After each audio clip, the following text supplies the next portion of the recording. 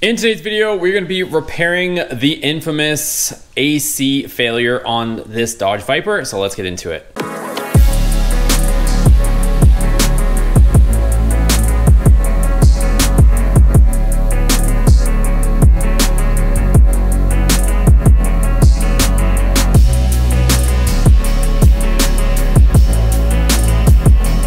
Okay guys, and welcome back to the channel. So these Dodge Vipers, these Gen 2 specifically, are known to kind of lose their AC, and it is a pretty common problem. So it's well documented on the internet, but I figured I'd make a quick video on it since I was gonna fix it on my own.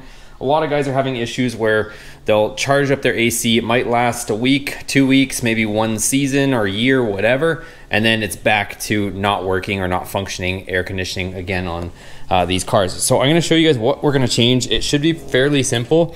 And there is on top, right here where our AC compressor is, there's two hoses that come off there and the O-rings go bad. So we're gonna be replacing those from the top so that you guys could do it the same way I'm doing it without having to jack or lift anything up. The other thing I'm also gonna be replacing, just for safe measure, is the valve cores. I kind of saw last time that it was kind of fizzing up out of the valve core, so I'm just gonna replace them since we're gonna have them, you know, the system's gonna be depleted anyways, and it already is. So right now the AC isn't working again. So I wanna fix it once and for all. So let me show you guys exactly what we're getting to. All right, so if you look right down here, and you can have a visual on it from here, you'll see a 10 mil right there and one next to it. Those are the two lines that go into the AC compressor.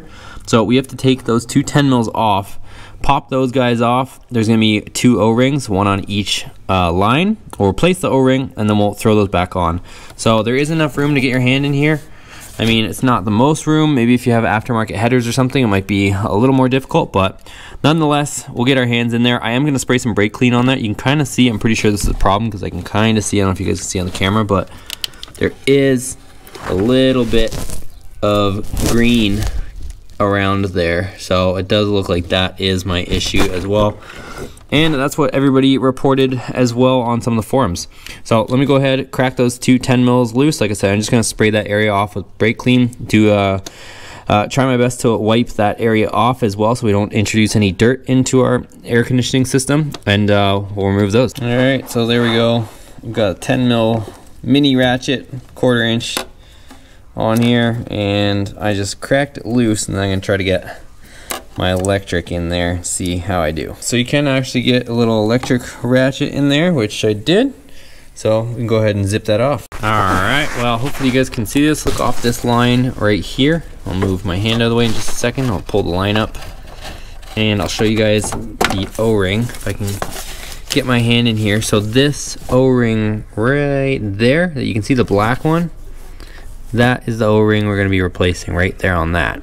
So before we replace this and reinstall it, I'm going to get the lower one out since it gives us more room, leaving the top one up and out of our way. We can push this out of our way for now, and then we'll get that other 10 mil bolt out of there, and we'll do the bottom one first. So hopefully you guys can see. We're going to take that 10 mil bolt out right there, take this bottom one out, change that O-ring.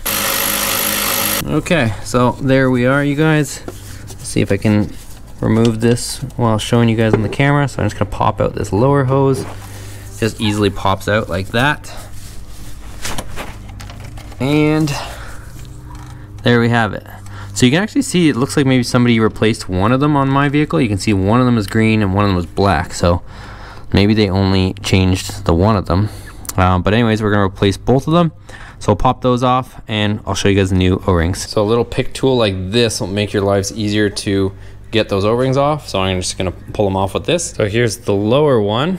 So one off, and let me get the other one off. So the top line, you can at least, seems like you can pull it up quite a ways up to here to be able to pick off your O-ring. Yeah, if I had to guess, I think this is probably the one on mine that was leaking. This one's not quite as flexible as that green one that looks like somebody put on there. Yeah, this is the original one, you guys. This one's all square and hard looking compared to the other one. So this is definitely the culprit on mine. Looks like somebody changed the lower one already. So here we go, guys. As far as cost of repair, I'll get into that in just a second, but we got our two O-rings. Then you get these variety packs. You can get them from AutoZone for a few bucks or online. I'll link them. So we're just gonna take these out. I'm gonna match them up with what we've got. So that definitely looks like the good one for there. This one might be that one. Let me see if I can find a little bit better one. There's just all kinds in here. So we'll match it up. I'll show you guys which one I got. All right, so there we go. We've got our two new O-rings. These are the two old ones. We got our R134A. So a few bucks on the O-rings. These are $5.99 a can here, plus deposit, but I mean, it ends up working out to be $5.99 a can. And then we've got these also. So I'm gonna put in the two new valves, like I mentioned, with the two new caps to make sure everything's sealed up. So let's throw it back together. So we got one O-ring on, let's throw the other one on there. Okay, so we got both O-rings on there. You can see the two green on there. And I will tell you that putting them on is a lot easier than taking them off. And I kind of wanted to be careful taking them off so I didn't lose them. And so I had something to reference. But putting them on, once you figure out which ones you need, pretty simple. So you guys already know what the next step is. We're gonna put in our lower hose with the 10 mil bolts, and we'll put in our upper hose. All right, so I just put in the lower hose, and I apologize, you guys can pretty much see that can't get the camera in there at the same time my hand's in there, but it's a lot more snug. Like, they kind of just popped right out, but putting them in, you can tell the new O-rings are a lot more tighter fit, which is obviously a good thing.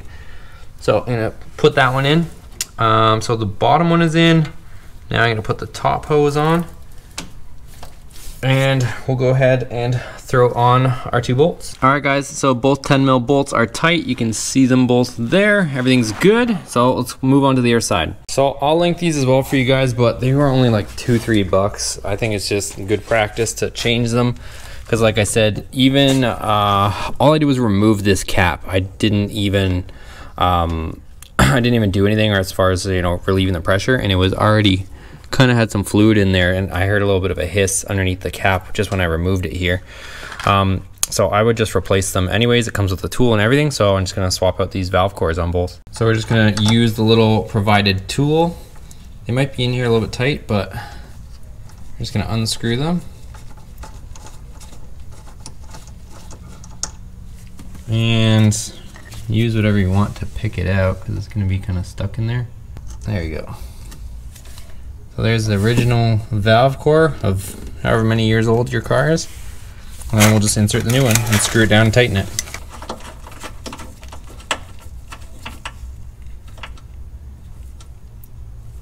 So it's nice and snug.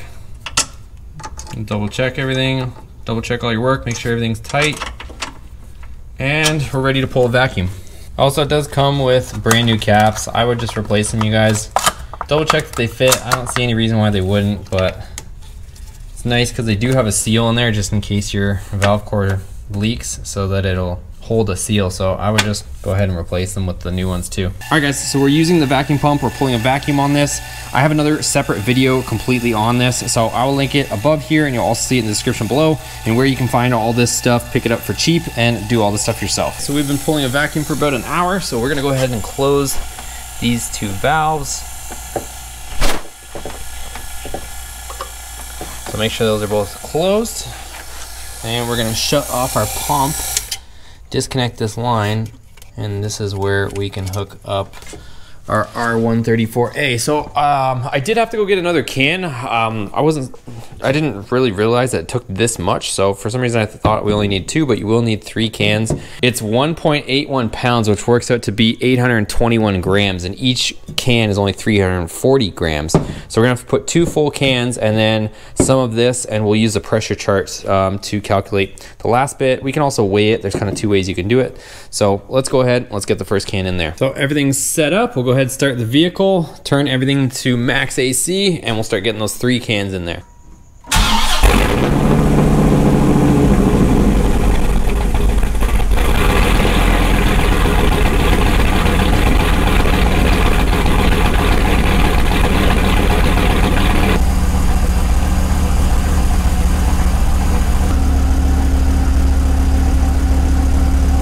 First can is empty, so we'll go ahead and shut our low pressure, and we're gonna swap out this can.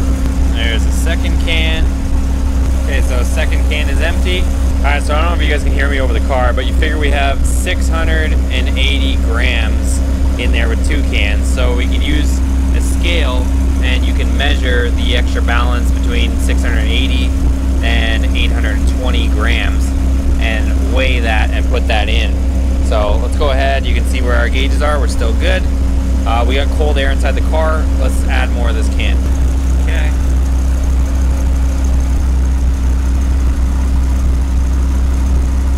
There you go. You can go ahead, check your AC. It is ice cold in here, you guys.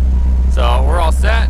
We can shut this thing down. Okay, so we got everything capped off. Make sure it's all tight and we're done. All right, guys, that's gonna be a wrap for today's video. Just quick side note, make sure you wear some gloves and some safety glasses. I know sometimes it seems a little bit corny to wear that, but the last stuff you want blasting off in your face is that stuff. So you don't want to be getting, you know, a face full of that stuff, especially your eyes. So definitely make sure you wear some safety stuff. Everything will be linked in the description below. So if you guys are interested in any of the stuff that I use, I'll link that down in the description below where you guys can find all that stuff. If you guys enjoyed it, make sure you give it a thumbs up. Check out the other videos on the channel. We show everything, supercharging this thing and doing every single bolt on that we've ever done to this car, as well as other things, SRT10 Ram. We also have the Hellcat swapped Dodge Dakota. So lots of stuff on this channel, you guys. Thanks for your support, and we'll see you guys on the next video.